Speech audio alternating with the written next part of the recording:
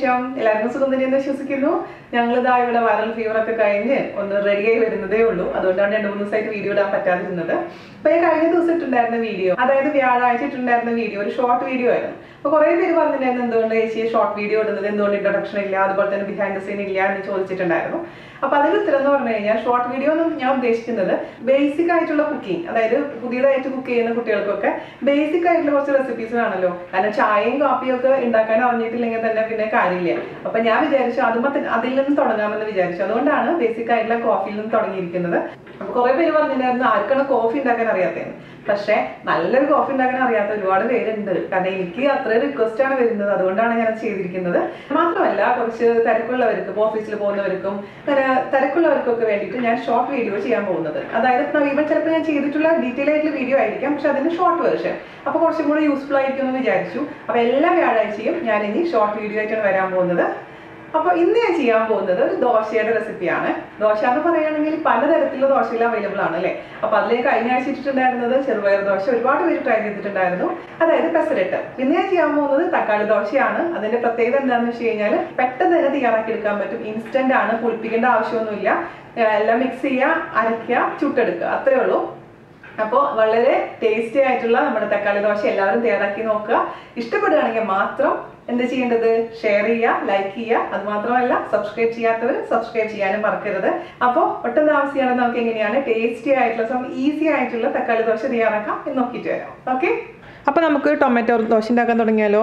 അതിനുവേണ്ടി ഞാനിവിടെ ആദ്യം എടുത്തിരിക്കുന്നത് 2 തക്കാളിയാണ്. നല്ല പഴുത്ത തക്കാളി എടുക്കാൻ പ്രത്യേകിച്ച് ശ്രദ്ധിക്കുക. പിന്നെ വേണ്ടത് കുറച്ച് കറിവേപ്പില, ഒരു പച്ചമുളക്, 2 ഉണക്കമുളക്, ഒരു കഷ്ണം ഇഞ്ചി, പിന്നെ കുറച്ച് കായം ഒക്കെയാണ് ആദ്യം എടുത്തിരിക്കുന്നത് കേട്ടോ. പിന്നെ നമുക്ക് വേണ്ടത് റവ, അതുപോലെ തന്നെ അരിപ്പൊടി. അപ്പോൾ ആദ്യം എന്താ ചെയ്യേണ്ടതെന്ന് വെച്ച് കഴിഞ്ഞാൽ നമുക്ക് ഈ തക്കാളി നന്നായി വാഷ് ചെയ്ത് വെച്ചിരിക്കുന്ന തക്കാളിയാണ്. ഇത് നമുക്ക് ചെറിയ കഷ്ണങ്ങളാക്കി അങ്ങ് മുറിച്ച് വയ്ക്കാം.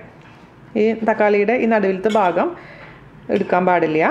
തക്കാളി എന്തായാലും ഇത് അരച്ചെടുക്കേണ്ടതാണ്. ഇപ്പോൾ വലിയ കഷ്ണങ്ങളായിട്ട് മുറിച്ചാലും മതി. ചെറിയൊരു ക്വാണ്ടിറ്റിയാണ് കാണിക്കാൻ പോകുന്നത് കേട്ടോ. 2 തക്കാളി ഞാൻ അരിഞ്ഞിട്ടുണ്ട്. അതിലോട്ട് നമുക്ക് ഈ പറഞ്ഞ പോലെ ഇഞ്ചി, ചെറിയ കഷ്ണം ഇഞ്ചി കട്ട് ചെയ്ത് കൊടുക്കുക. പിന്നെ പച്ചമുളക് നിർബന്ധമൊന്നുമില്ല കേട്ടോ. ഞാൻ പച്ചമുളക് എടുക്കുന്നുണ്ടെന്ന് മാത്രം. അധികം എരിവില്ലാത്ത പച്ചമുളകാണ്. അതുപോലെ തന്നെ 2 വറ്റൽമുളക്. ഇപ്പോൾ കാശ്മീരി മുളകാണെങ്കിലും കുഴപ്പമൊന്നുമില്ല, സാധാരണ വറ്റൽമുളകാണെങ്കിലും കുഴപ്പമില്ല. അതുപോലെ തന്നെ കുറച്ച് കറിവേപ്പില. ഇതെല്ലാം കൂടി നമുക്ക് ഒരു മിക്സിയുടെ ജാറിലോട്ട് അങ്ങ് ഇട്ട് കൊടുക്കാം. അപ്പോൾ മിക്സിയുടെ ജാറിലോട്ട് ഇട്ടിട്ടുണ്ട്. ഇത് നന്നായിട്ട് അടിച്ചിട്ട് കൊണ്ടുവരാം ഞാൻ. ഇതിപ്പോൾ നന്നായിട്ട് അരച്ച് കൊണ്ടുവന്നിട്ടുണ്ട്. നമുക്ക് ഇനി എന്താ ചെയ്യേണ്ടതെന്ന് വെച്ച് കഴിഞ്ഞാൽ ഇതിലോട്ട് നമ്മൾ എടുത്തു വെച്ചിരിക്കുന്ന 1/2 ഗ്ലാസ് റവ, വറുത്ത റവയാണെങ്കിലും വറുക്കാത്ത റവയാണെങ്കിലും നമുക്ക് ഉപയോഗിക്കാം. 1/2 ഗ്ലാസ് റവ ഞാൻ ഇതിലേക്ക് ചേർത്ത് കൊടുത്തിട്ടുണ്ട്. അതുപോലെ തന്നെ 1/2 ഗ്ലാസ് അരിപ്പൊടിയുടെ പകുതി ഭാഗം, അതായത് 1/4 ഗ്ലാസ്. ഇപ്പോൾ ഞാൻ പുട്ടുപൊടിയാണ് എടുത്തിരിക്കുന്നത്, പക്ഷെ നിങ്ങൾക്ക് ഏത് അരിപ്പൊടി വേണമെങ്കിലും ഉപയോഗിക്കാം കേട്ടോ. 1/4 ഗ്ലാസ് അരിപ്പൊടിയും ചേർത്ത് കൊടുത്തിട്ടുണ്ട്. ആദ്യം തന്നെ ഇതെല്ലാം കൂടി നന്നായിട്ട് അങ്ങ് മിക്സ് ചെയ്ത് കൊടുക്കാം. എന്നിട്ട് ഇതിൽ ഇരുന്നിട്ട് നമുക്ക് കുറച്ച് നേരം ഒന്ന് സോക്കാവണം. അതായത് ഈ റവയും അരിപ്പൊടിയും ഈ തക്കാളിയുടെ ജ്യൂസിൽ കിടന്ന് നന്നായിട്ടൊന്ന് സോക്കായതിന് ശേഷം ഒരു 10 മിനിറ്റ് കേട്ടോ. അതിന് ശേഷം നമുക്ക് നന്നായിട്ട് ഇത് അരച്ചെടുക്കണം. ഇപ്പോൾ തക്കാളി ദോശ എന്ന് പറഞ്ഞാൽ പല രീതിയിൽ നമുക്ക് ചെയ്യാൻ പറ്റും. സാധാരണ ദോശമാവില്ലേ, അതിൽ കൂടെ തക്കാളി ഞാൻ പറഞ്ഞിരിക്കുന്ന ഐറ്റംസ് എല്ലാം കൂടെ അരച്ചിട്ട് നമുക്ക് ദോശ ഉണ്ടാക്കിയെടുക്കാൻ പറ്റും. അതുപോലെ തന്നെ നമ്മൾ റവ ദോശ ഉണ്ടാക്കുന്ന പോലെ തന്നെ സെയിം പ്രൊസീജിയറിലും തക്കാളി ദോശ ഉണ്ടാക്കിയെടുക്കാൻ പറ്റും. പക്ഷേ എല്ലാവർക്കും റവ ദോശ ഉണ്ടാക്കാൻ അത്ര നന്നായിട്ട് അറിയുന്നില്ല എന്നുള്ള പരാതിൻ്റെ പുറത്താണ് ഞാനിപ്പോൾ ഈ രീതിയിൽ ചെയ്യുന്നത്. ഇങ്ങനെ ചെയ്തപ്പോൾ നല്ല അസലായിട്ടുള്ള ദോശ നമുക്ക് ഉണ്ടാക്കിയെടുക്കാൻ പറ്റിയിട്ടുണ്ട്. ഇതിൽ ഞാൻ തൈരൊന്നും ചേർക്കുന്നില്ല. നമ്മൾ റവ ദോശ ഉണ്ടാക്കുമ്പോൾ തൈരൊക്കെ ചേർക്കാറുണ്ട്. അതുപോലെ തന്നെ മൈദ അല്ലെങ്കിൽ ആട്ട വേണം. ഇതിൽ അതിൻ്റെ ആവശ്യമൊന്നുമില്ല. വളരെ എളുപ്പമാണ്. അപ്പോൾ ഇതിലോട്ട് നമുക്ക് കുറച്ച് കായത്തിൻ്റെ പൊടി ചേർത്ത് കൊടുക്കാം. ഒരു നല്ലൊരു ഫ്ലേവർ കിട്ടാൻ വേണ്ടി കായത്തിൻ്റെ പൊടി, അതുപോലെ തന്നെ 2 ചെറിയുള്ളിയും ചേർത്ത് കൊടുക്കുന്നുണ്ട്. ചെറിയുള്ളി ചേർക്കാമെന്നൊരു നിർബന്ധമില്ല കേട്ടോ. അല്ലെങ്കിൽ ചെറിയൊരു സവാളയുടെ ചെറിയ കഷ്ണം ചേർത്ത് കൊടുത്താലും നന്നായിരിക്കും. പെസരട്ട് ദോശ ഉണ്ടാക്കുമ്പോഴും നിങ്ങൾക്ക് അങ്ങനെ ചെറിയുള്ളി ചേർക്കാം കേട്ടോ. കറിവേപ്പില ഞാൻ ഓൾറെഡി ചേർത്തിട്ടുണ്ടായിരുന്നു പെസരട്ട് ദോശയിൽ, ഞാൻ വീഡിയോയിൽ പറയാൻ വിട്ടുപോയതാണ്. ഇനി നമുക്കിതിലോട്ട് 1 ഗ്ലാസ് വെള്ളം ഒഴിച്ച് ഒരു 10 മിനിറ്റ് നേരം വെക്കാം. ഈ മിക്സിയുടെ ജാറിൽ തന്നെ വെച്ചാൽ മതി. അതിനുവേണ്ടി വേറെ പാത്രം എടുക്കേണ്ട ആവശ്യമൊന്നുമില്ല. അപ്പോൾ അതിലോട്ട് നമുക്ക് 1 ഗ്ലാസ് വെള്ളം ഒഴിച്ച് വെക്കാം. ചൂടുവെള്ളമല്ല, പച്ചവെള്ളമാണ് ഒഴിക്കുന്നത്. 1 ഗ്ലാസ് ഞാൻ ഒഴിച്ചിട്ടുണ്ട്. മിക്സ് ചെയ്ത് അങ്ങ് വെക്കാം. ഒരു 10-15 മിനിറ്റ് കഴിയുമ്പോഴേക്കിനും ഇത് നന്നായിട്ട് ഇതിൽ നമ്മൾ ചേർത്തിരിക്കുന്ന ആ റവയൊക്കെ നന്നായി കുതിർന്നോളും. അപ്പോൾ വെള്ളത്തിൻ്റെ അളവങ്ങ് കുറയുന്ന പോലെ തോന്നും, കാരണം ഇതിങ്ങനെ വീർത്ത് വരുമ്പോൾ. ഓക്കെ, അതിനുശേഷം നന്നായിട്ട് അരച്ചെടുക്കണം.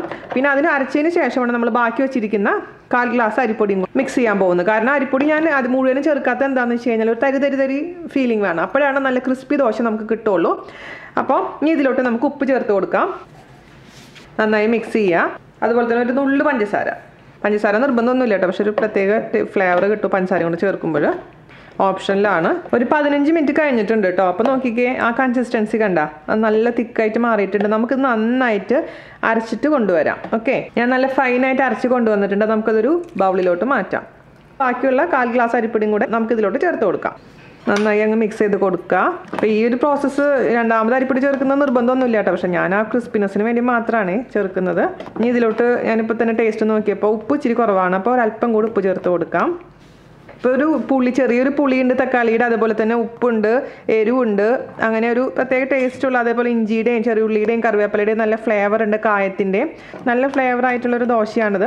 അതേസമയം ഞാൻ പറഞ്ഞ പോലെ ഇൻസ്റ്റൻ്റ് ആയിട്ട് നമുക്ക് തയ്യാറാക്കി എടുക്കാൻ പറ്റും. ഇപ്പോൾ നിങ്ങൾക്ക് ഇപ്പോൾ തലേദിവസം രാത്രി ഇതുപോലെ അരച്ച് വെച്ചതിന് ശേഷം രാവിലെ നമുക്ക് ചുട്ടെടുത്താലും കുഴപ്പമില്ല. ഞാൻ ഫ്രിഡ്ജിൽ വെക്കാറുണ്ട് റെഡിയാക്കിയതിന് ശേഷം. ഞാൻ പുളിപ്പിക്കാൻ വെക്കാറില്ല സാധാരണ രീതിയിൽ ഈ മാവ്. അപ്പോൾ നിങ്ങൾക്ക് ദോശ ഉണ്ടാക്കിയിട്ട് മാവ് കൂടുതലുണ്ടെങ്കിൽ അപ്പം തന്നെ ഫ്രിഡ്ജിലെടുത്ത് വെക്കാം. അപ്പോൾ ഞാൻ പറഞ്ഞില്ലേ, ഞാനിപ്പോൾ ഒരു ചെറിയ ക്വാണ്ടിറ്റിയിലാണ് ചെയ്യുന്നത്. അതേസമയം നമുക്ക് മെമ്പേഴ്സ് കൂടുതലുണ്ടെന്നുണ്ടെങ്കിൽ ഈ 1/2 ഗ്ലാസ്സിന് പകരമായിട്ട് 1 ഗ്ലാസിൻ്റെ അളവ് രണ്ടും 1 ഗ്ലാസിൻ്റെ അളവിൽ എടുത്താൽ മതി. അപ്പോൾ കൂടുതലുണ്ടാവും കേട്ടോ. അതിനനുസരിച്ച് മുളകിൻ്റെയും ബാക്കി എല്ലാത്തിൻ്റെയും അളവങ്ങ് കൂട്ടി കൊടുത്താൽ മതി. അപ്പോൾ നമുക്കിനി ദോശ ഉണ്ടാക്കാൻ തുടങ്ങാം. ഇപ്പോൾ കൺസിസ്റ്റൻസി കണ്ട ഈ ഒരു കൺസിസ്റ്റൻസി, അതായത് സാധാരണ നമ്മൾ ദോശമാവിൻ്റെ കൺസിസ്റ്റൻസി തന്നെ. അപ്പോൾ ഞാൻ ഇതിലോട്ട് കുറച്ച് കറിവേപ്പില ഒന്ന് വെറുതെ മുറിച്ചിടുകയാണ്. ദോശ ഉണ്ടാക്കി വരുമ്പോൾ കുറച്ചും കൂടി നല്ല ഫ്ലേവർ കിട്ടും. പിന്നെ നിങ്ങൾക്ക് വേണമെങ്കിൽ ഇതിലോട്ട് വീണ്ടും ചെറിയുള്ളി അല്ലെങ്കിൽ സവാള അരിഞ്ഞിടാം, അതുപോലെ തന്നെ കാഷ്നട്ട് ചേർക്കാം. നമ്മൾ റവ ദോശ ചെയ്യുമ്പോൾ അതൊക്കെ ചെയ്യാറില്ല, അതുപോലെ തന്നെ എന്ത് വേണമെങ്കിലും ചേർത്ത് കൊടുക്കാം. നിങ്ങളുടെ സ്വന്തം ഇഷ്ടത്തിനനുസരിച്ച് മാറ്റങ്ങൾ വരുത്താം. ഞാൻ നേരത്തെ പറഞ്ഞ പോലെ കുറച്ച് കറിവേപ്പില അരിഞ്ഞിടുന്നുണ്ട്. ഇതിലോട്ട് കുറച്ച് കുരുമുളക് ചേർക്കാം, എന്ത് വേണമെങ്കിലും ചേർക്കാം കേട്ടോ. മിക്സ് ചെയ്ത് കൊടുക്കാം. ഇനി നമുക്ക് അടുപ്പത്ത് ദോശത്തവ വെച്ചിട്ട് അങ്ങ് ദോശ ഉണ്ടാക്കിയെടുക്കാം. അപ്പോൾ നമ്മുടെ തവ ചൂടായിട്ടുണ്ടോ എന്ന് അറിയാൻ വേണ്ടിയിട്ട് ജസ്റ്റ് വെള്ളം തെളിച്ച് നോക്കുക. അപ്പോൾ നല്ലോണം ചൂടായിട്ടുണ്ട്. ഇത്ര ചൂട് വേണ്ട കേട്ടോ. എന്താണെന്നറിയാമോ, ഒരുപാട് ചൂടായിരിക്കുന്ന തവയിലോട്ട് മാവ് ഒഴിക്കുമ്പോൾ പരത്താൻ പറ്റില്ല, പെട്ടെന്ന് തന്നെ അത് താഴെ ഒട്ടിപ്പിടിച്ച് പോകും. അതുകൊണ്ട് ഇച്ചിരി ചൂട് കുറയ്ക്കണം. അപ്പോൾ ഒരു നനഞ്ഞ തുണി കൊണ്ടൊന്ന് തുടച്ച് കൊടുക്കാം നമുക്ക്. ചെറിയ ചൂടിൽ മാത്രം ഈ ദോശ പരത്താൻ പാടുള്ളൂ കേട്ടോ. പ്രത്യേകിച്ച് ശ്രദ്ധിക്കണേ. പിന്നെ ഓരോ ദോശ ഉണ്ടാക്കി കഴിഞ്ഞതിന് ശേഷവും ഇതിൻ്റെ തവയുടെ ചൂട് കുറച്ചതിന് ശേഷം മാത്രം പരത്തുക, അല്ലെങ്കിൽ സാധനം ഒട്ടിപ്പിടിക്കും. ചെറിയൊരളവിൽ നമുക്കിതിലോട്ട് അങ്ങ് ഒഴിച്ചു കൊടുക്കാം, പരത്തിയെടുക്കാം. ചെറിയ ചൂടിലായിരിക്കുന്ന സമയത്ത് ഇത് അങ്ങ് പരത്തുക. അതിന് ശേഷം നമുക്ക് ചെറിയ ചൂടിൽ തന്നെ നന്നായിട്ട് അങ്ങ് കുക്ക് ചെയ്തെടുക്കാം. കട്ടിയിൽ വേണമെങ്കിൽ കട്ടിയായിട്ട് ഉണ്ടാക്കാം. ഇപ്പം റവ ആയതുകൊണ്ട് കുറച്ചും കൂടെ കുക്കിംഗ് ടൈം കൂടുതലായിരിക്കും. സാധാരണ ദോശ ഉണ്ടാക്കുന്നതിനേക്കാളും കുറച്ചും കൂടെ സമയം എടുക്കും ഈ റവ ദോശ ഒന്ന് കുക്ക് ചെയ്ത് വരാൻ. അതായത് നമ്മൾ മറ്റേ റവ ദോശ അല്ലല്ലോ, ഇത് അരച്ചിരിക്കുന്നതല്ലേ. അപ്പോൾ കുറച്ചും കൂടെ ഒരു കൊഴുപ്പുള്ള പോലെ ഫീലിംഗ് ആണ്. അതുകൊണ്ട് ഇച്ചിരി സമയം എടുത്തിട്ട് കുക്ക് ചെയ്യാൻ. അപ്പോൾ ഒന്ന് ഇതിൻ്റെ കളർ ചേഞ്ച് ആയതിനു ശേഷം മാത്രം അതിൻ്റെ മുകളിലോട്ട് കുറച്ച് എണ്ണയോ നെയ്യോ നമുക്ക് അങ്ങ് സ്പ്രെഡ് ചെയ്ത് കൊടുക്കാം. ഞാൻ ജസ്റ്റ് നല്ലെണ്ണയാണ് ഇതിൻ്റെ മേലെ കൂടെ അങ്ങ് സ്പ്രെഡ് ചെയ്ത് കൊടുക്കുന്നത്. എണ്ണ ഇല്ലാണ്ട് നമുക്ക് ഉണ്ടാക്കാം കേട്ടോ. പക്ഷേ എണ്ണയുടെ ആ ഫ്ലേവർ നല്ല ഇഷ്ടമായതുകൊണ്ട് ഞാനത് കുറച്ച് നല്ലെണ്ണ ഒന്ന് തടവി കൊടുക്കുന്നുണ്ട്. എന്നിട്ട് ഒരു താഴത്തെ ഭാഗം അങ്ങ് കുക്കായതിന് ശേഷം നമുക്കങ്ങ് തിരിച്ചിടണം.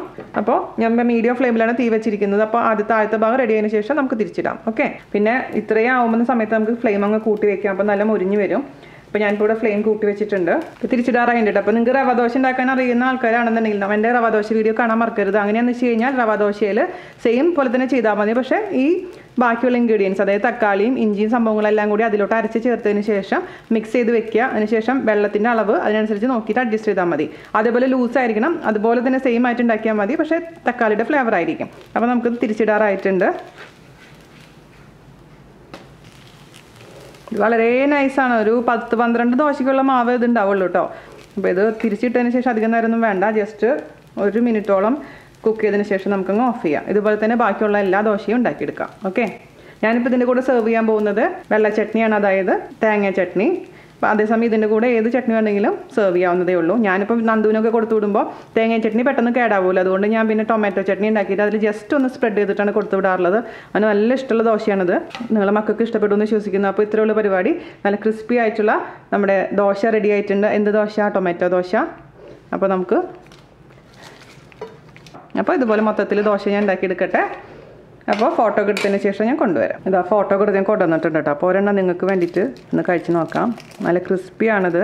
ഞാൻ പറഞ്ഞ പോലെ നിങ്ങൾക്ക് താല്പര്യം അനുസരിച്ച് സോഫ്റ്റ് ആണെങ്കിൽ സോഫ്റ്റ്, ക്രിസ്പി ആണെങ്കിൽ ക്രിസ്പി ആക്കി എടുക്കാം. ഞാൻ കഴിച്ച് നോക്കട്ടെ. അടിപൊളിയാണ് കേട്ടോ. കാരണം നമ്മുടെ ഈ ചട്നിയിൽ എന്ന് പറഞ്ഞാൽ നല്ല എരിവുള്ള ചട്നിയാണ്, അതേസമയം പുളിയില്ല. അപ്പോൾ ഈ പുളിയുള്ള ദോശയും എരിവുള്ള നല്ല ഈ കോക്കനട്ട് ചട്നിയും അടിപൊളി കോമ്പിനേഷനാണ്. അതേസമയം നിങ്ങൾക്ക് സാമ്പാറിൻ്റെ കൂടെയോ വേറെ ഏത് ചട്നിയുടെ കൂടെ കഴിക്കാൻ പറ്റും. എല്ലാവരും ട്രൈ ചെയ്ത് നോക്കുക. അടിപൊളിയാണെന്ന് വെച്ചാൽ അടിപൊളിയാണ്. അപ്പോൾ അതിനുശേഷം ഫീഡ്ബാക്ക് പറയാൻ മറക്കരുത്. അപ്പോൾ അടുത്ത അടിപൊളിയായിട്ടുള്ള റെസിപ്പി ആയിട്ട് വരുന്നവരെ നന്ദി, നമസ്കാരം. Thank you. ഞങ്ങൾ തമാശ നമുക്ക് എന്താ ജാന്റെ ആ ഒരു ആക്ടിംഗ് സ്കില്ലൊക്കെ പുറത്തെടുത്ത മസിൽ കാണിക്കാനല്ലേ ഞാൻ പറഞ്ഞത്.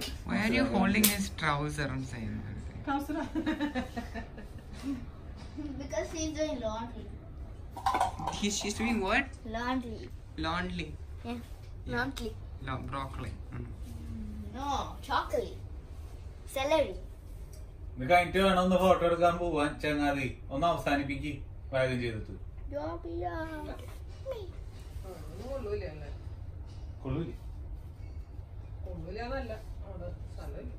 ഒക്കെ കൂടെ എന്തിനാ ഇടയില് ദിവസം വരുന്നില്ല.